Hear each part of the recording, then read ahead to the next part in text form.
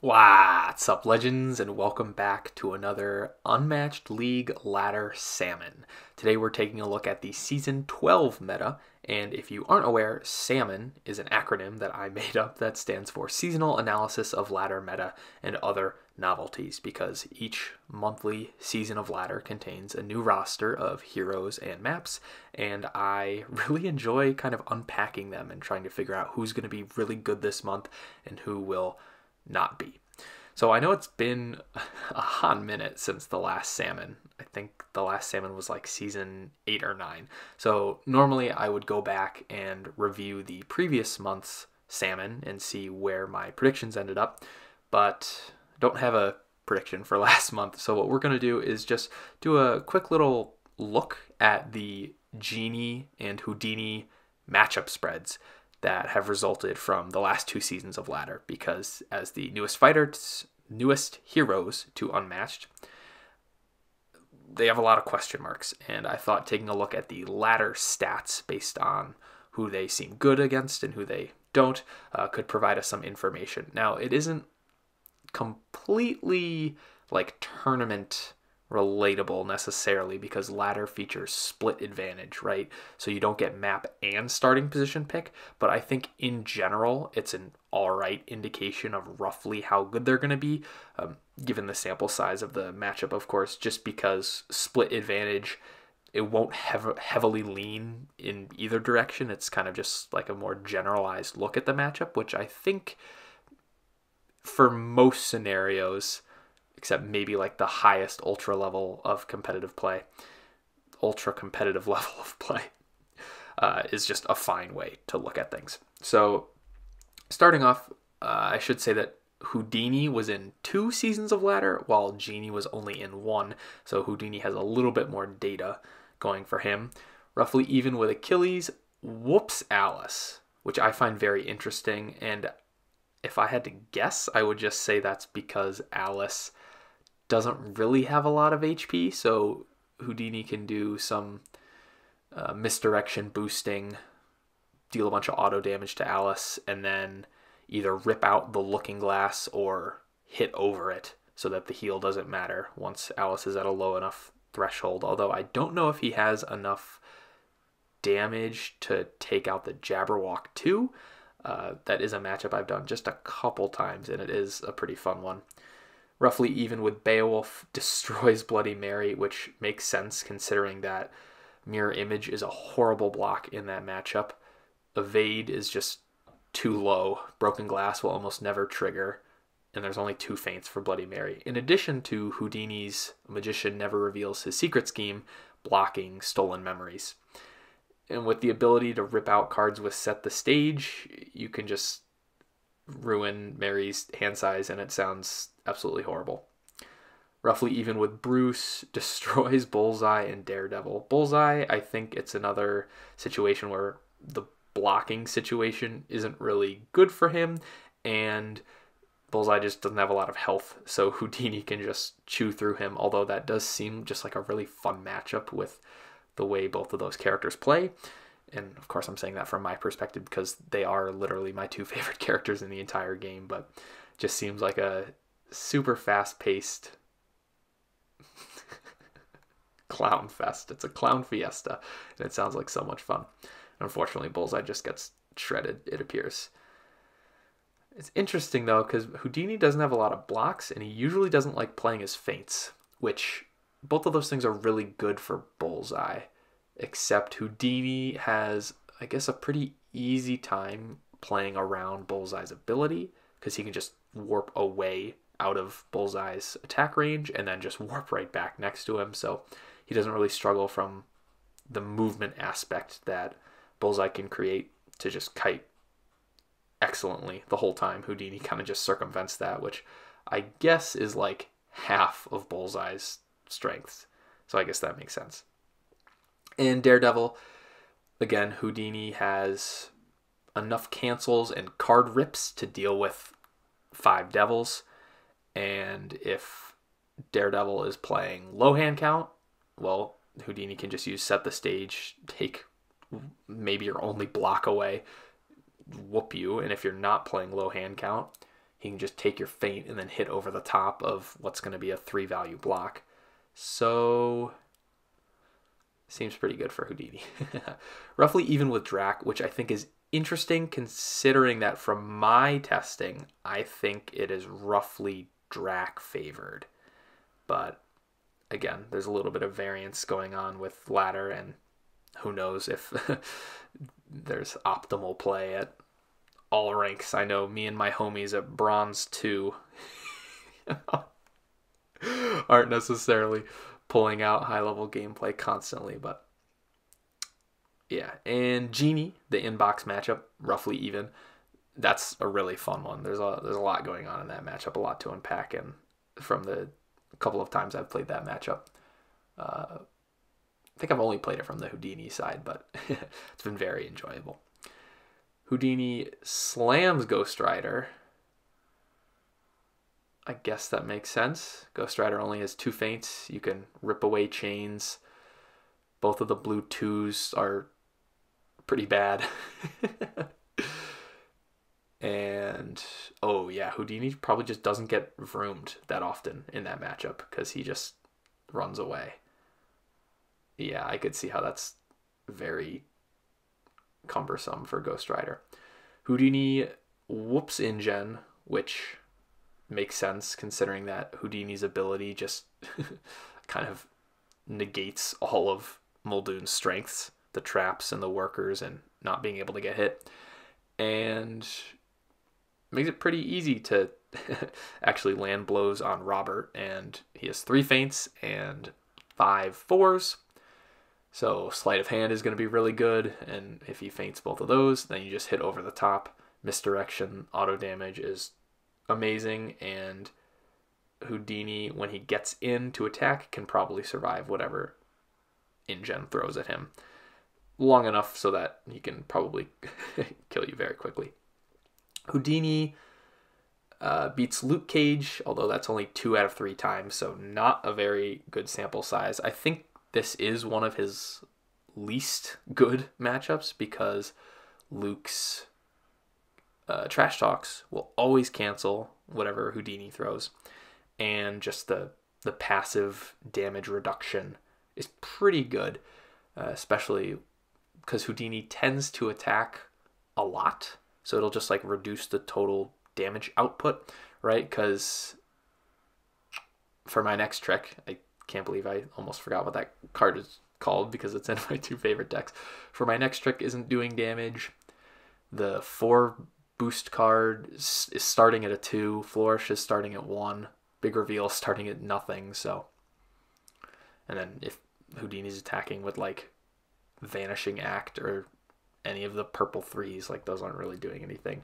And Luke just has huge value attacks that will pretty much slam Houdini unless he's playing the Helm swap card or the Great Escape, Sweet Escape. Although that requires Houdini to boost it, and Houdini generally doesn't want to boost things on defense. He just wants to put everything into his offense. So I could see that being a rough matchup for Houdini. Speaking of rough matchups, Houdini is not good into Medusa. Kind of makes sense, because when he does come in to engage, he's probably going to take ping damage. Houdini is pretty squishy, and so like second shot boosted over the top is going to hurt. You don't want to play your feints on defense because you want that auto damage. You do have the 2 best cards to discard, but Medusa has 6 discards and you only have 2 of those cards. So yeah, I could see how that's not fun for Houdini. And then Moon Knight, Raptors, and T-Rex, again, the sample size isn't really there. I think Moon Knight and T-Rex are like fine into Houdini in general. And speaking of the Genie, moving on to the Genie, that's better. The Genie loses to Beowulf, or I should say lost to Beowulf a lot, which to me I guess makes sense since a lot of the Genie's damage comes in the form of like chip damage from Careful What You Wish For and I Grant You Death and the AoE red 3. And that's just really good for Beowulf. He loves taking 1 damage at a time. Grendel probably isn't doing too much, but Beowulf is probably tanky enough where he can just take a couple hits, probably. The random discard is also probably really bad for Genie, and Heirloom is always going to hit pretty big, especially because into the finger on the chin card, I think Heirloom will just, the value part of it will just circumvent that card's whole text. So you're you set the boost value to 1, but then the Heirloom effect just makes it a 5 anyway. So that's a nice 7 damage when it's fully boosted, I believe. Yeah, I guess Beowulf, and Beowulf's an exhaustion god, so yeah, that helps as well. Bloody Mary. Genie won 1 out of 6 games, and this is something that I just don't understand, because Bloody Mary should never get her ability off against Genie, because Bloody Mary is playing the low hand count game, trying to get to 3 cards. Genie can just wishes. She'll discard 2 and go down to 1, and then you just attack her.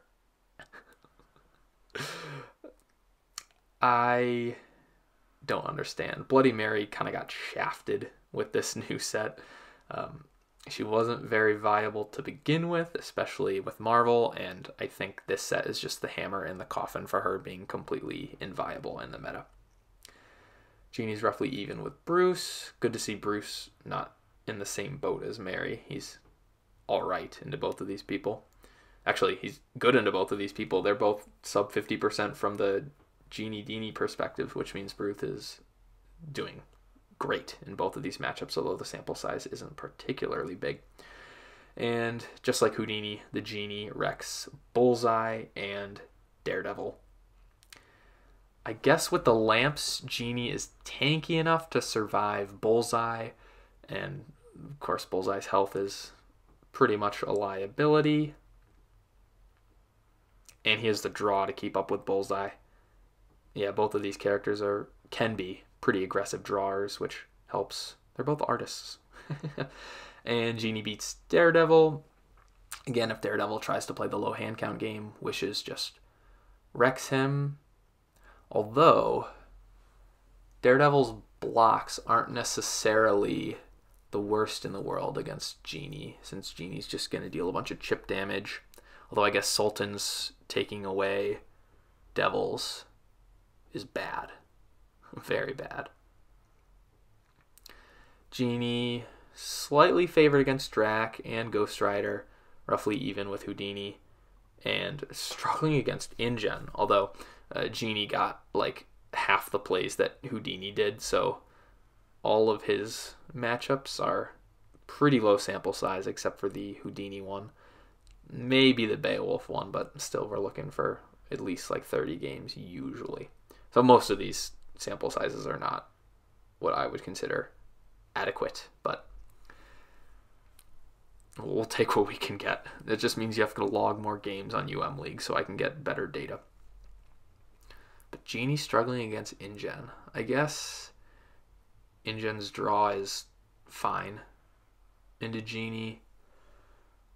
InGen's basically just an aggro character, so that's pretty good into a character that doesn't want to get attacked a bunch. The move 3 range is also really good against Genie's move 3 range, although Genie's AoE card is probably not good for Muldoon. Interesting positioning going on there. Okay, so that was my like off the top interpretation of all these matchup spreads. Let me know what I'm wrong about and what I'm right about in the comments. If you've played any of these matchups and have better insights than me, please let me know, and please let everyone else know that when I talk out of my butt, sometimes I'm wrong. So yeah, that was just my my best guess into a lot of these, since I wasn't super active on Ladder, but this season in particular, Season 12, looks really interesting, so I'm probably going to be playing a lot of that. And speaking of Season 12, here is the hero roster for this season. We have Achilles, Bigfoot, Daredevil, Dracula, Houdini, Luke Cage, Medusa, Moon Knight, T-Rex, and Yananga. So going through some of these heroes one by one, Achilles, I think, is in a little bit of a rough spot just because he's probably going to do really good into Daredevil, Luke Cage, maybe Moon Knight, and he's just like passable into basically everyone else except Medusa. But Yukon is in the map pool this season, and Achilles can get death looped. Fun. Bigfoot, I think, is in a really good spot. He just shreds Daredevil. He's like a pretty reliable Houdini counter. Shreds Luke, pretty good into Moon Knight, and like pretty passable into everyone else. Like Bigfoot doesn't necessarily have like bad matchups this season. He's heavily favored in like half of them, and then everything else is like fine. So I think he's in a pretty good spot. Daredevil is probably going to be the worst hero this season just because he like is like even with like Medusa, T-Rex, and Yananga. And then I think every other matchup is horrible for him. And Yukon is in the map pool, which means if Daredevil isn't careful, he can get death looped. I don't have hope for him, and I'm not really sorry about that. Yeah, I'm not a huge fan of Double D here, but moving on, we got Dracula. Kind of middle of the road, I think. Drac, from at least my experience, is good into Luke Cage, good into T-Rex, good into Houdini. And I think he's like all right into everyone else except Yen. I think Yen is generally favored into him. And of course, like the Bigfoot and Achilles and Medusa matchups are hard. Definitely winnable, but still a little tough for Drac. But I think he's in like a fine spot. Houdini. So as we just saw, Medusa beats Houdini pretty reliably. Bigfoot's also pretty good against him. And I think, from my perspective, the Jedi are evil. Dracula is pretty good into him. Luke is probably alright. The T-Rex offers close games. Moon Knight, Achilles, kind of in the same boat of making it close. But Houdini is Houdini. And he can just win games that he shouldn't have. And especially in this format where Houdini's basically going to go first in half the games, there just might be some set the stage, turn one, combo, wombo shenanigans, and he can just steal games. And so I would never really count him out, although I think he's going to be more on the back foot this season than he would like. Luke, I don't think is in a really good spot. Bigfoot, Drac, and Achilles spell trouble for him. He doesn't really have any good matchups. Like Moon Knight, definitely doable, pretty even. T-Rex, Yananga, Houdini, all doable for him. He's probably favored against Daredevil. But like, that's about it. So not looking good for Mr. Cage. Medusa's Medusa. Moon Knight, I think in the same boat as Luke Cage. Like, not really, doesn't look exciting for him. Like, he's even with Luke, maybe slightly favored against Houdini, if not even. And I think Moon Knight just kind of gets shot on by like Bigfoot and Achilles. And again, like T-Rex, Yananga, Dracula, they're all doable for him. But like the only matchup I'm excited about for Moon Knight this season is Daredevil, and I think no one besides the hardcore Daredevil stans are going to be playing him this season because he's not going to be good. So I think your opportunities for wins are going to be few and far between with both of the Redemption Row heroes in this month. T-Rex is kind of just like even across the board with everyone. I think she probably has the hardest time with Drac. And ladder isn't really the best place for her since the advantage is split, which means, sure, you can go first in half your games, but they're going to be on horrible maps for you. And when you're actually on a great map, for you, you're going second, which isn't the worst thing in the world, but it just means you're going at your opponent when they have a full hand. So they just will probably have more defensive options, and it's not like you're starting off on the wrong foot. You're just starting off a little slower than you would like.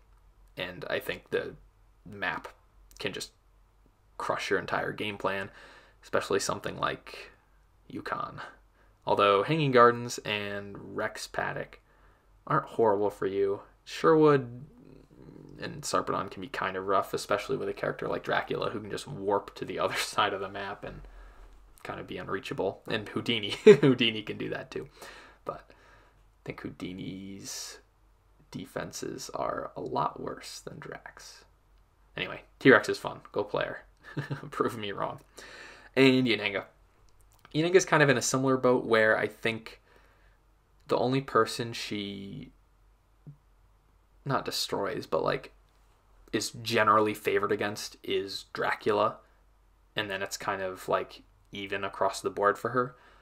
Daredevil is a little bit more of a nuisance against her than everyone else because Yanenga doesn't have feints, so Daredevil's cycling is off the bat infinite, but Yanenga can just combo him down, has a decent amount of auto damage, so that matchup is definitely not like too far in Daredevil's favor. So overall, I always want to do this. I always want to jump to the tier list after I talk about the fighters, but I should probably talk about the maps first. We have Sarpedon, Yukon, Hanging Gardens, T-Rex Paddock, and Sherwood. So Sherwood, really good for ranged fighters like Medusa. Sarpedon, kind of a nice balance between range and melee. Favored, it's not like favored either way, but it just has some good things going for both sides. Yukon, y'all know my feelings about the triple P. Hanging Gardens, always a fun map to see in ladder, and T-Rex Paddock. I haven't fully figured out T-Rex Paddock, but it's kind of like that same, I don't want to say niche as like Raptor Paddock, where it's just like a relatively tight map, and I think the zoning is pretty interesting. So yeah, decent slate of maps this season. And now when we're going to my tier lists, I think Medusa is going to be the best, especially because she doesn't really have counters and she's going to be on Sherwood 50% of the time, followed by Yanenga and Bigfoot, who I think are going to be like really good, like solid picks, especially after Medusa gets banned out. I think they are probably the two go-to options. The questionable category has a lot of like a lot of question marks. Houdini, Dracula, Achilles, and T-Rex. This is kind of an interesting season because, like I was saying in my just previous analysis, there's a lot of even matchups, and a lot of it will just depend on player skill and sometimes getting lucky with map and things like that. So I think all four of these characters are like pretty close together. I'm giving Houdini the edge because he can do his turn one burst shenanigans, and I'm giving T-Rex not the edge because she has the ability to get screwed over by map and or position a lot more easily than in a normal full advantage format. I think Luke and Moon Knight just are not going to be good this season. Yes, they definitely can get wins, but I just think that Luke is probably just not the best option this season, and Moon Knight, I just think there are better choices. And Daredevil. Daredevil is he's not going to be good this season. You heard it here first, folks. So that is my Season 12 salmon. Please let me know what you think of my tier list and my predictions. And if you're a salty Daredevil main, just leave your comment. I grow stronger when I absorb your tears. So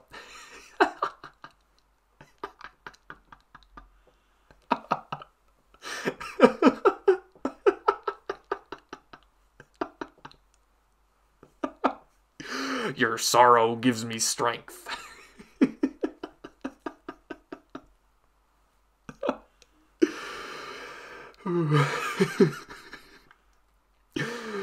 Oh boy.